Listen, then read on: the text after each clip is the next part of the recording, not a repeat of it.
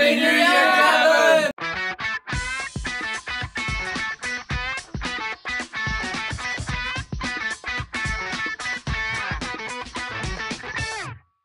Hey Gav, that was...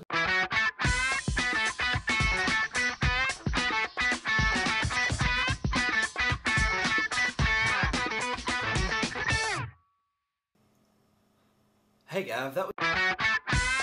Okay, enough of that. Hey Gav, that was my workmates and me on New Year's Eve. Immediately after those videos were taken, we went out and got very, very drunk. I got more drunk than I'd ever been in my life. I don't have anything particular to talk about today, but I picked up a public holiday shift, so I have to film this video fast. It's good to hear you had a good New Year's Eve. I got very drunk, then went to work a tiny bit hungover, and then played a lot of Risk. My workmates and I have been completely obsessed with Risk lately. We've been playing more Risk than is probably healthy. And last night, my nightmare revolved around Risk.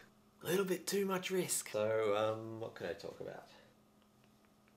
For Christmas, I brought my housemate The Venture Brothers. Because, you know, it's a great show and I thought he'd get into it. And I'm not sure if he is or not. I came home yesterday and he was up to season 2. I was like, wow, you're up to season 2 already? And he said, no, I got sick of season 1 and I thought maybe I'd see if it was something different. And I was like, you're allowed not to like it. It's okay if you don't like it. And he said, I don't really like it. But then while I was in the room, he finished season 1, started watching season 2, and continued watching for about an hour and a half after I went to bed. Which would suggest to me he's enjoying it. So I don't really know what to think there. I'm enjoying it though. I think it's a great show, as you know. Maybe I'm just incorrect and thinking there's a correlation between enjoying something and continuing to watch it. Like when I was reading through the Kylie Chan novels, I wasn't really enjoying them, but I couldn't put them down.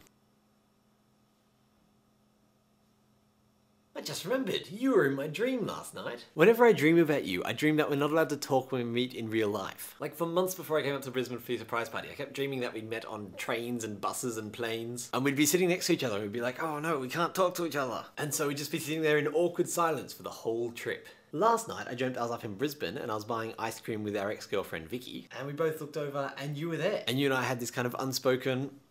which meant, oh crap, you're here but I can't talk to you because we're cousins apart. And so you just wandered off and I hung out with Vicky. I also dreamed that a woman I was hitting on turned out to be my mum's best friend. And my mum rocked up to the bar in a dressing gown. It was a weird night of dreams. Anyway, that surely must be 2 minutes by now, so I'm gonna go. Hopefully I won't be late for work. Gav, I'd love to hear any weird dreams you've had lately. Also, an old Cousins Apart video came up on my playlist the other day, and I clicked through, and it turns out I challenged you to play a harmonica. So, unless you want a punishment, Gav, you'd better fulfill that challenge. That's all from me. Gav, I'll see you tomorrow.